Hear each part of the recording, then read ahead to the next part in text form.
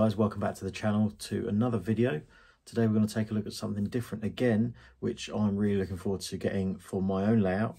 But a couple of years ago now, I got chatting to the guys at Cavalex Models, so Cav, Alex and Alex's son Will, and got to know them very well in the end, got very pally with them, and it's all worked out in my favour really, because I've got a very large box in my hand and it's got something very special inside it which I want to show you all. So as you can see on my desk is a very large box, very nice box actually. If we open it up, look what it is. It's the brand spanking new Cavalex Class 56, and it comes on a nice little plinth, which is quite handy. So with no messing around with ice cube packaging, simply pull the Loco out. It's nice and secure. It's not going to get damaged in transit, which is a nice feature. And there we have it. Brand new, high detailed Class 56.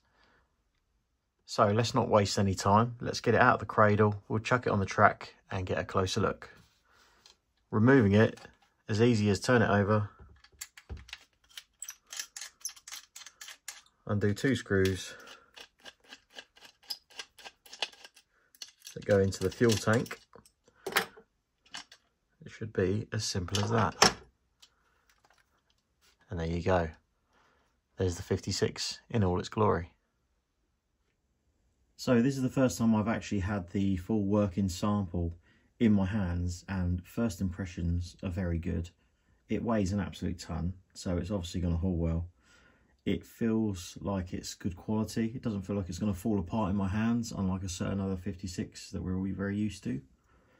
You've got a lot of separately fitted detail on there, which really stands out and is quite striking. And it really does bring this model up to modern day standards. The roof and body side grills are incredibly well detailed. So you've got these nice edges on there and you can actually see through them. The grills up on the counter-rail line, you can actually see all the way through them if you put them up to the light. It's very impressive. And of course you've got your usual etched fan grills up there, which are also extremely finely detailed and reveal the nice fans underneath. Now the fans themselves are a major talking point about this model, because this is something that's never been done before in 00 gauge for the UK market. Both fans actually independently work. So it's not both together, it's both completely separate from each other. So you can have one fan spinning quite happily, and then the other fan can spool up independently, and they will work in time with the sound file. And that's pretty impressive.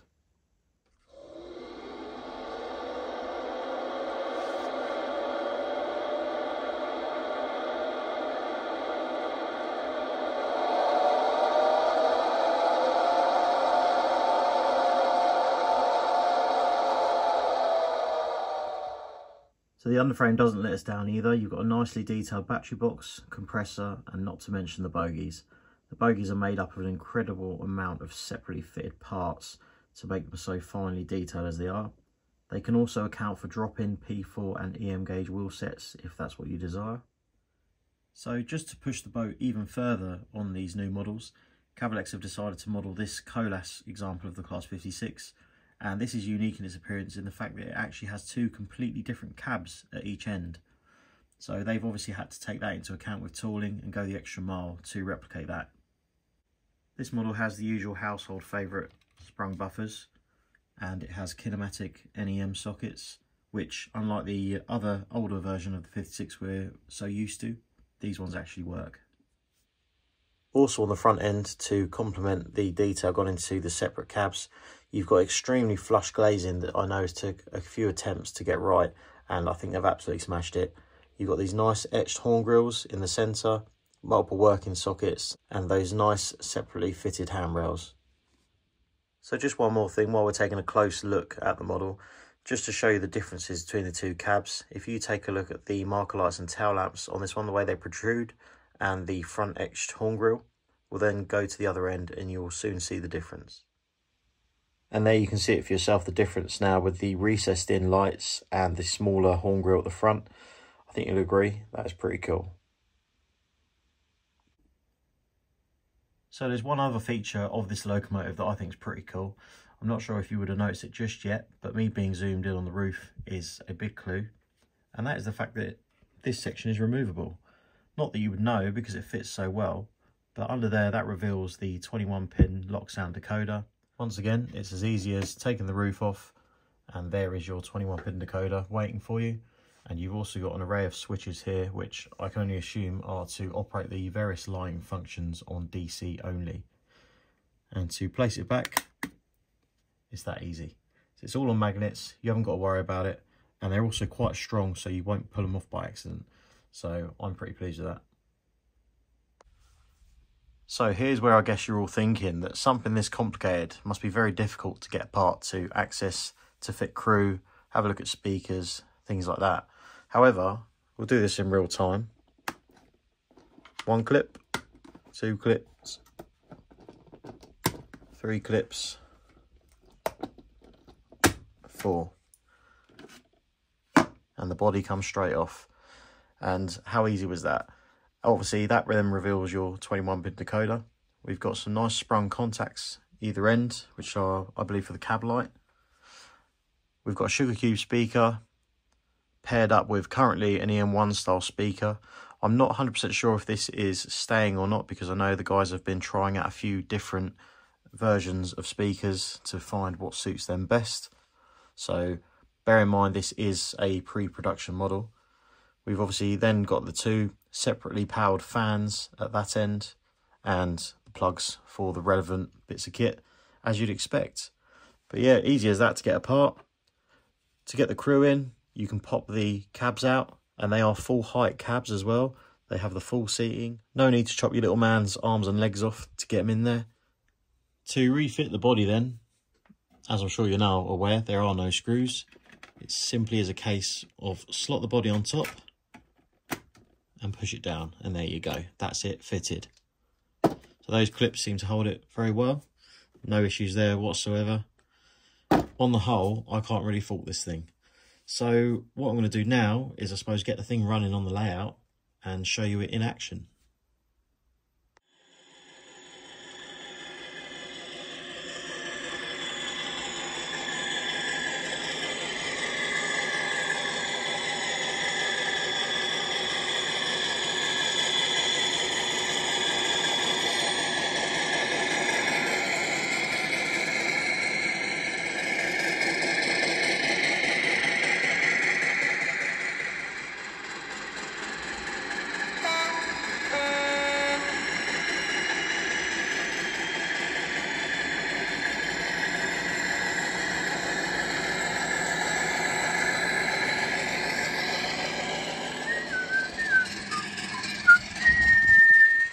Oh, nice.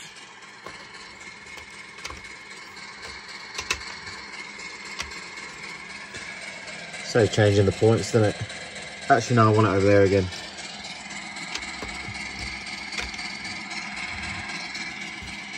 fact, no, I might I'll just stick it over here somewhere.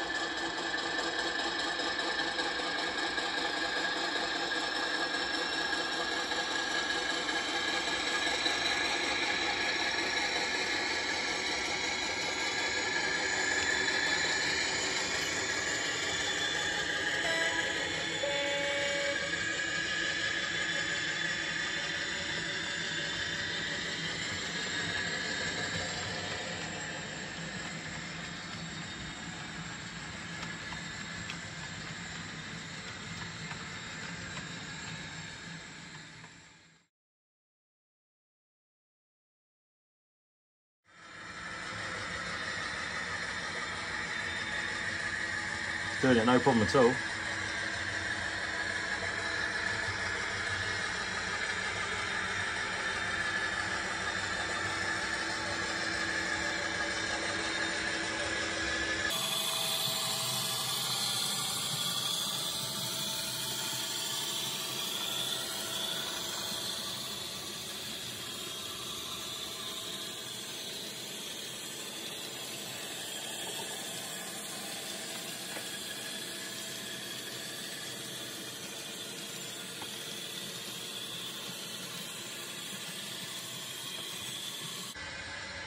What was that, 29 wagons? So if anyone's got any doubts about how much this thing can pull, there you go. No problem.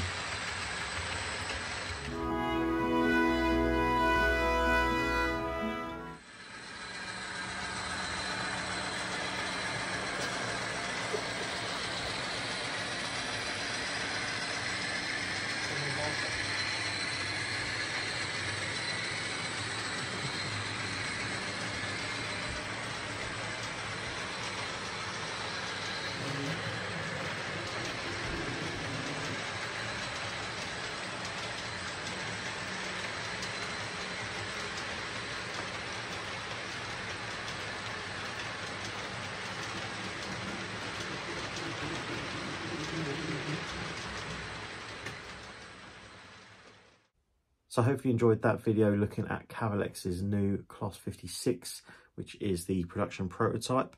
Bear that in mind, there might be small revisions to come before the actual ones hit the shelves, but as it is, this is an excellent model and I really like it, especially with the different tooled cabs on each end.